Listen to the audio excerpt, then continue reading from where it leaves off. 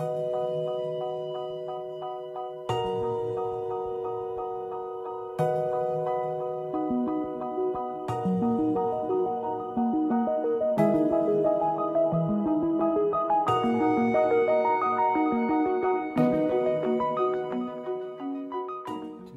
at you, Barry. Or? Yep. Welcome to New Perspectives on RVN TV. I'm your host, Barry Lefkowitz.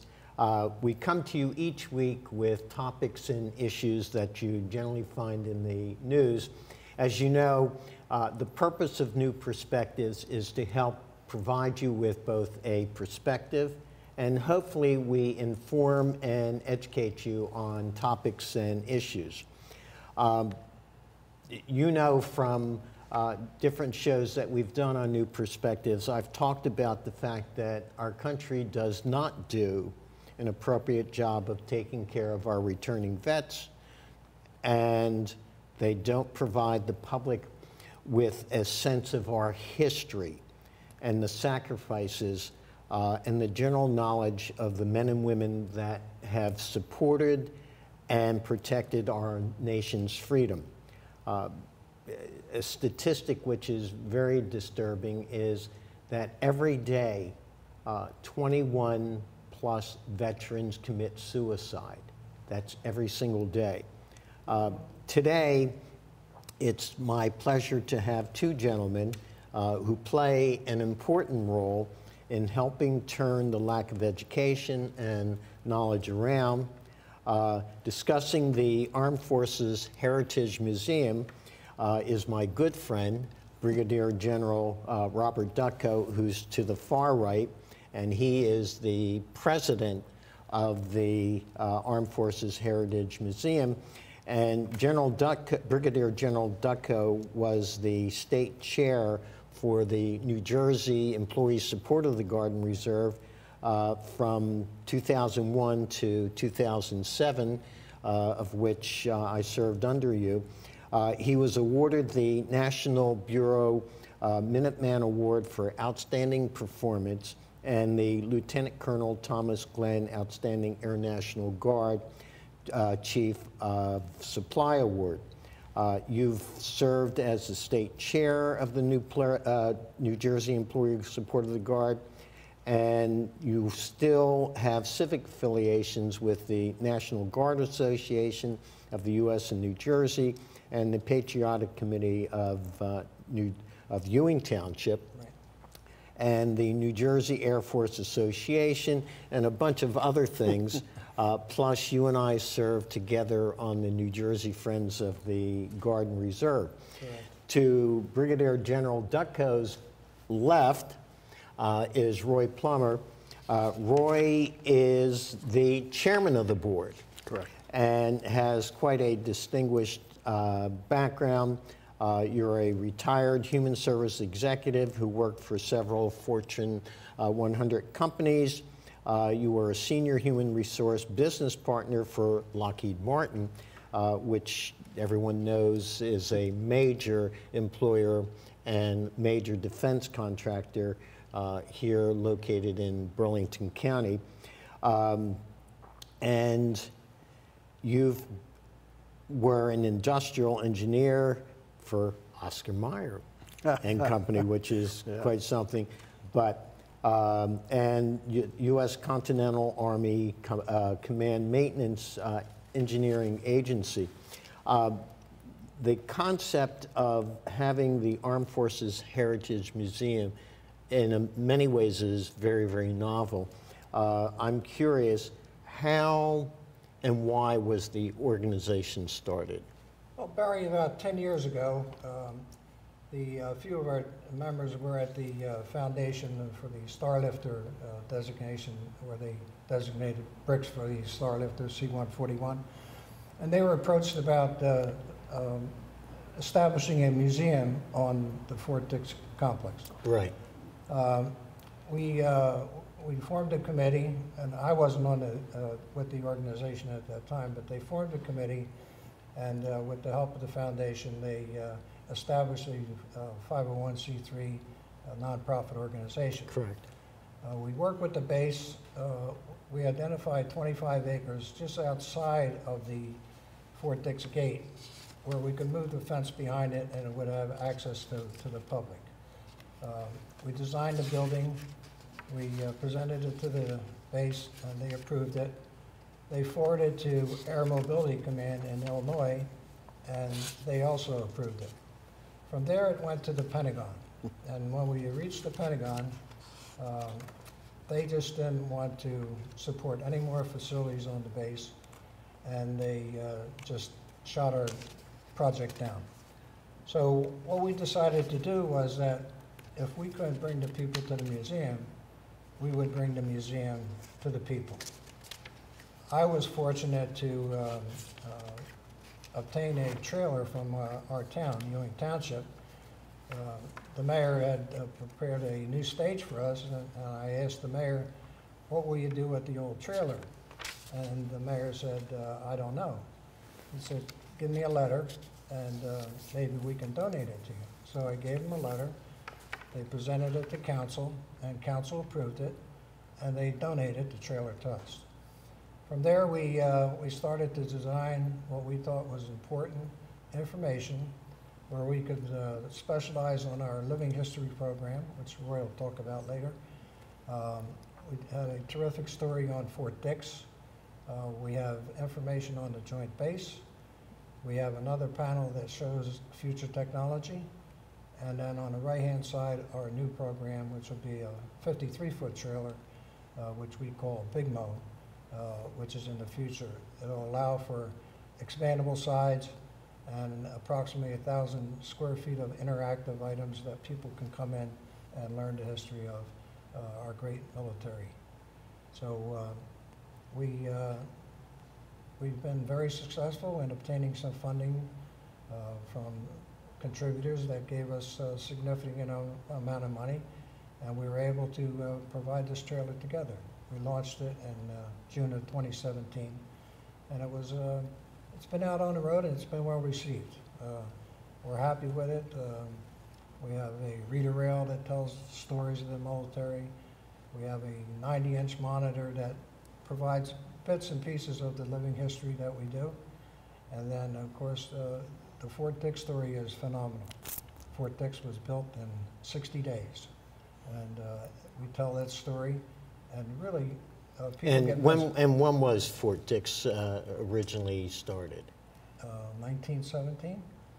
Right, it was for war, and that's what I think the public needs to understand. Yeah. Fort Dix was instrumental in World War I as well as World War II, the Vietnam War, and I don't think people realize, the significant history that this area has in terms of our war efforts. It was, and that we have a monitor that has several visual aids and tells a story, and then our future technology is developed around all the new aircraft and ships and fire Army items, and it's well received. But the big byproduct of our trailer is that we meet people, and there are people out there that need help. So we're not only telling history, we're out helping people. We run into veterans who have situations that need attention, and we do our best job to put them in the right direction and help them out. So the trailer's been great, and we're busy with it. We just had it out this weekend to State Fair. We'll have it at the Italian Festival at Mercer County Park in 2 weeks. That'll be a 3-day event. And we recently had it at Cooper River, where they had a 50th anniversary of the Vietnam War, where they displayed a simulation of the wall. It was terrific. We were there for 2 days, and Roy will probably elaborate on that because we have a great story to tell about the baby lift out of Vietnam, which is another great story. So I'm proud to be part of the organization. They kind of talked me into becoming president. Which was a wise decision. Which I had to tell my wife that on New Year's Eve. She wasn't too happy about that, but she's there for us, always been for me 22 years I served in the military, she was there for me all the time. So I've got a good partner. But I also do a lot of work with our town. I'm involved Which is Ewing Township, Ewing correct? Township. I'm the president of the Patriotic Committee there. And we do Memorial Day, we do the fireworks, 4th of July, we do Patriot Day, we do Veterans Day, we do Pearl Harbor, and Pearl Harbor we do at the Ewing High School, where we are able to be in an auditorium with 200 children, have a speaker, we have the mayor there, the council members, and the children, master singers sing the national anthem. We show the film of Pearl Harbor, and then we conclude with a wreath presentation and taps. And then we open up to questions with the children. So it's really been a great opportunity to tell a story and educate the young people. We're going to have to stop there. We have to do that thing known as commercial break. But we're going to come back to you, Roy, so you can tell us about the I'll try to stay living with you. history Yes. and the recent thing with the recent event. So stick with us, and we'll be right back with Brigadier General Robert Dutko and Chairman of the Board, Roy Plummer. Be right with you.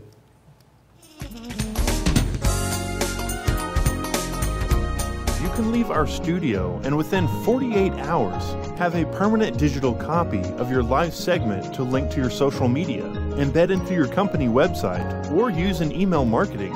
Investing in your brand is so very important, and we can't wait to have you as a guest. Shelter dogs aren't broken.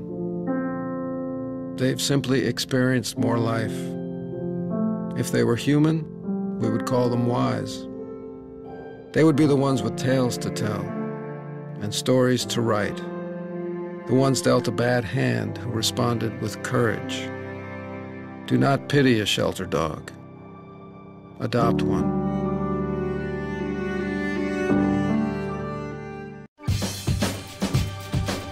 Say we've got grit, and we'll take it as a compliment. Because it's our uncommon drive, our spark within, that brings us together and sets us apart. We are temple made. And when others take shortcuts, when others take breaks, when others take the easy way, we take charge. Add us on social media to watch bloopers, behind-the-scenes footage, previews, and more.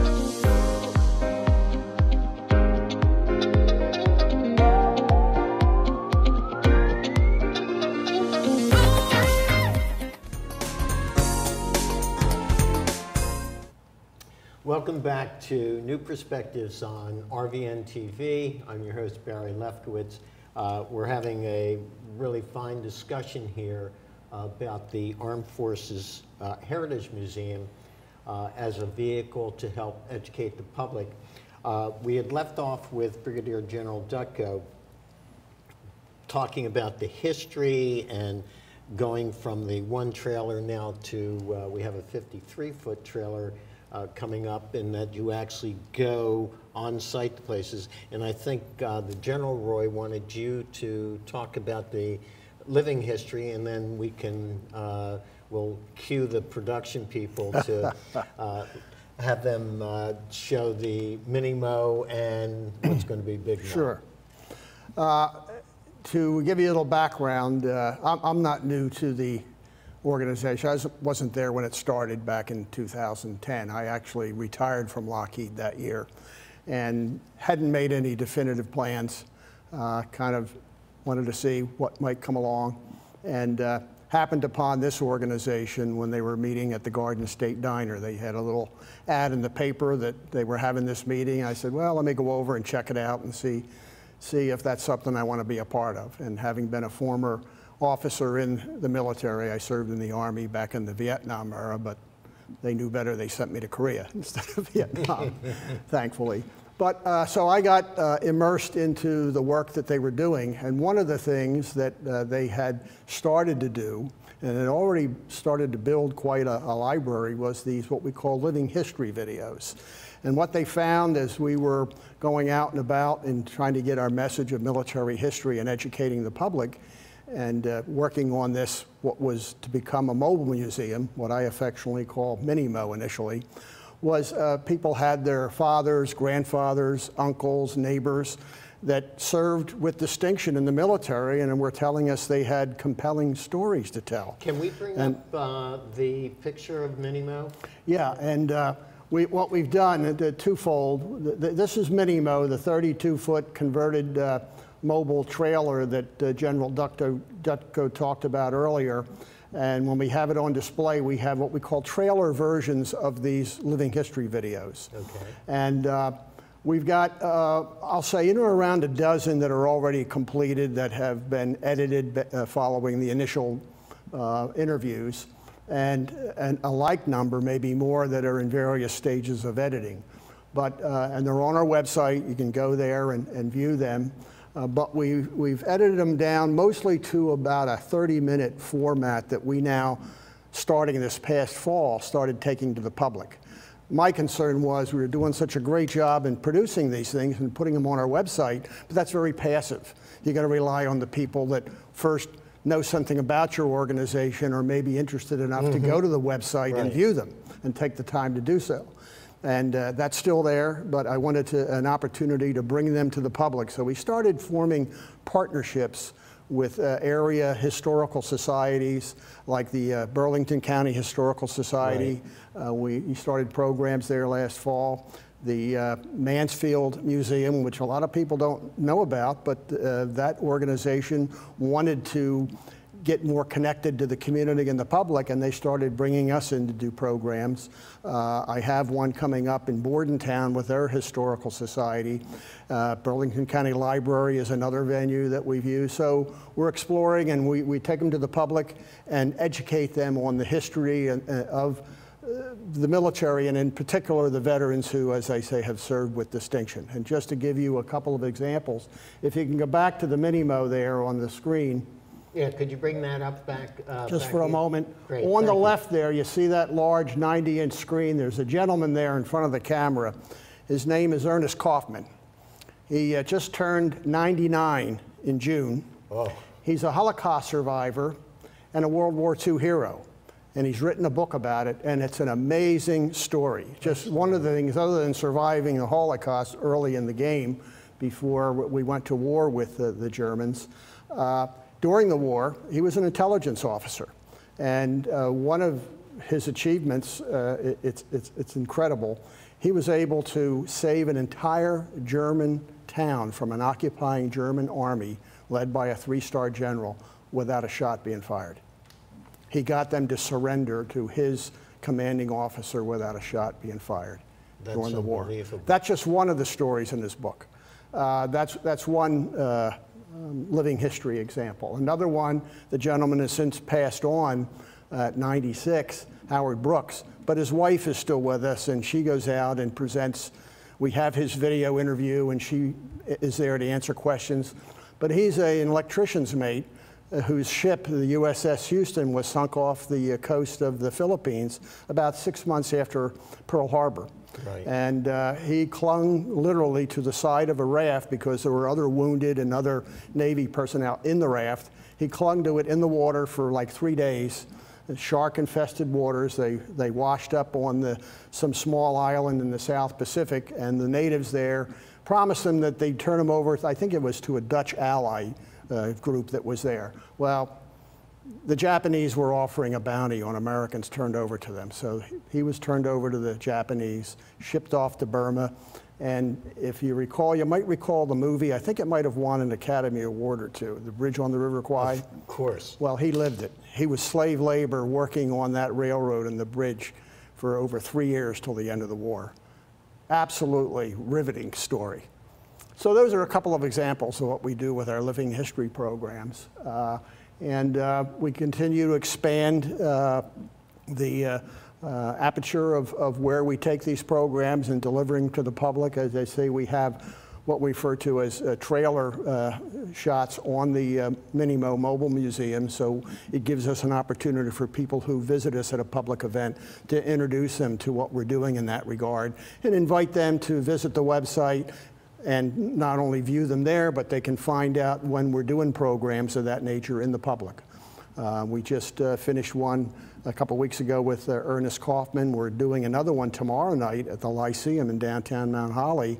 A little different spin. We have a gentleman on the board. He's a retired Lutheran minister, and he's an expert on the Civil War and the Battle of Gettysburg. So he's giving a talk on the Battle of Gettysburg at the Lyceum tomorrow night at 6:30. Free to the public. Come on out and be captivated by that. Those are the dimensions of living history. Another aspect of the getting the story out about our veterans, we have a program coming up in November around Veterans Day that week at Shawnee High School. We've been doing it for the past recent, I don't know, half a dozen years, I guess. At least, yeah. And we work with the school administration and the history department. We put a call out to veterans in and around the area, and we typically get between 2, maybe as many as 3 dozen that come out and volunteer their time for the day. And they go into the history classes and relate their story about their experience serving in this great country of ours.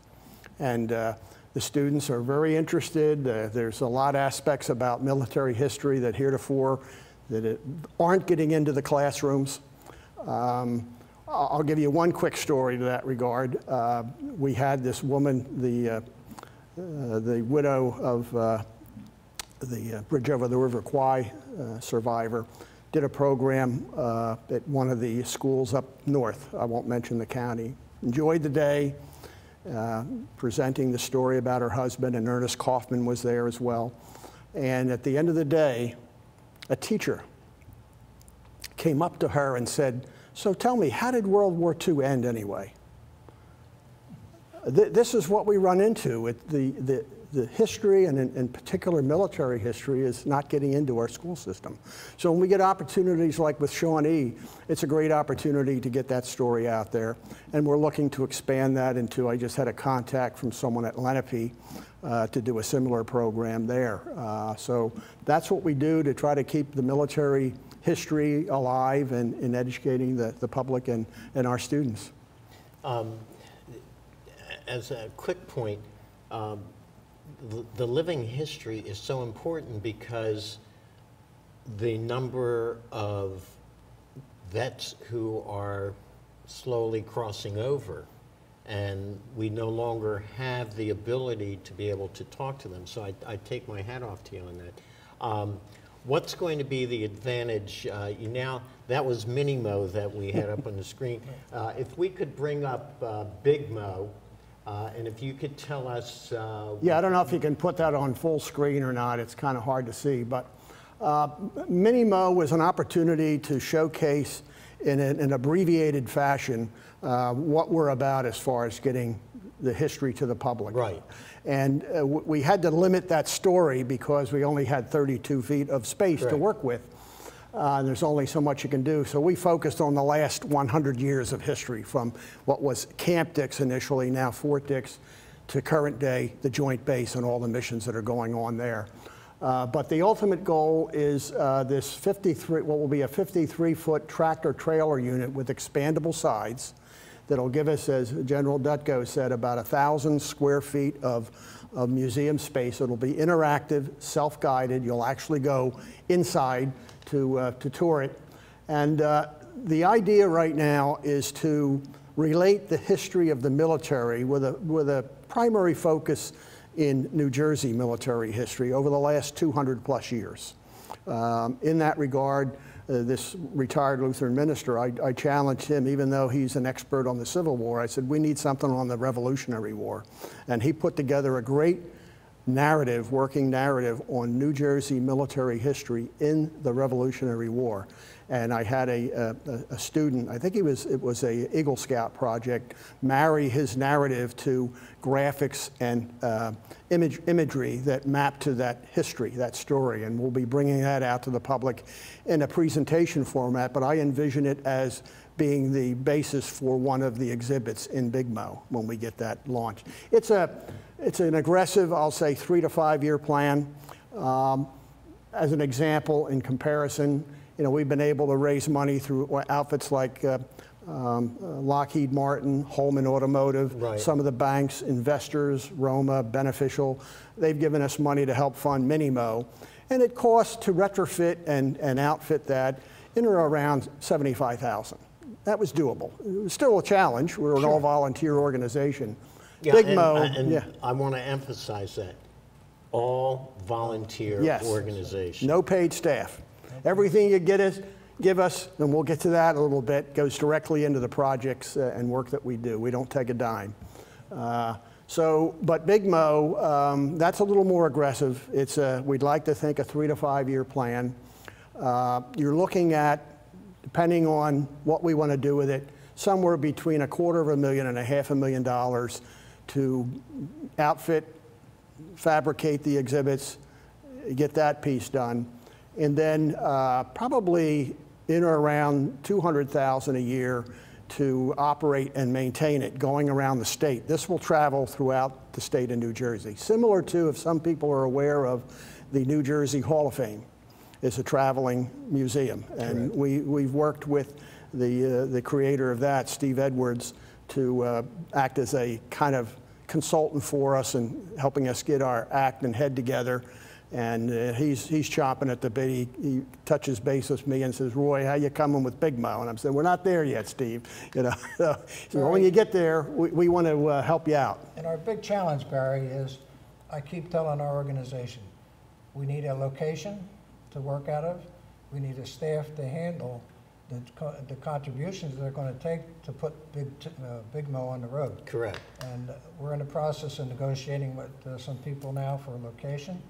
And once we get that, we probably going to be faced with hiring somebody as a full-time staff to answer the phone, work the computer, collect the money. Now, if we could put the, that's it. There you go. You knew what I was going to ask for. Okay. General, if you could tell us about the annual dinner that's coming up on October 12th at Deerwood. Yes. Right. We started this about 4 years ago, Barry. It was one of my projects that I said to the gentleman that I work with another organization called PEI Kids who conduct a dinner and silent auction. And I said to our organization, we should start this. So we did, and this year we had the pleasure of honoring one of our members, Dr. Louis Wetstein, who's a retired colonel, flight surgeon, and a cardiologist, and a surgeon of the heart. And also Gene Stanfield, who's retired as the sheriff of Burlington County. Longtime sheriff. Yes. Yeah. And two great individuals. We'll have a fun night. We have Fred Miller, who's a terrific entertainer, and we're looking to do a great job and bring the public out and have a nice evening, nice food and camaraderie, and a great evening to tell a story.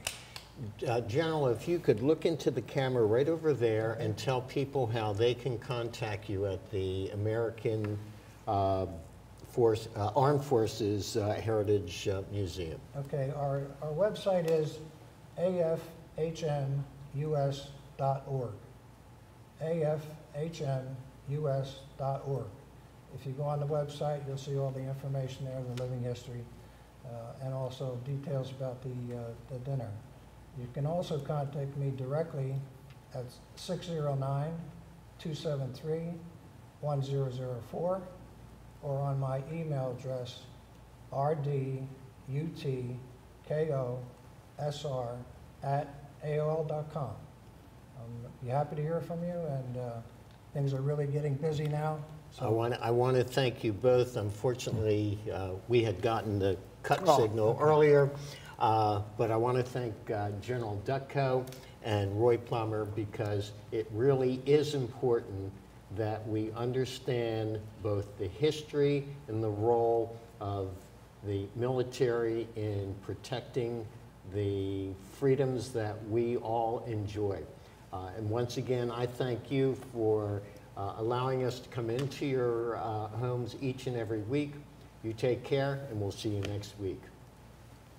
Thank you, Dave.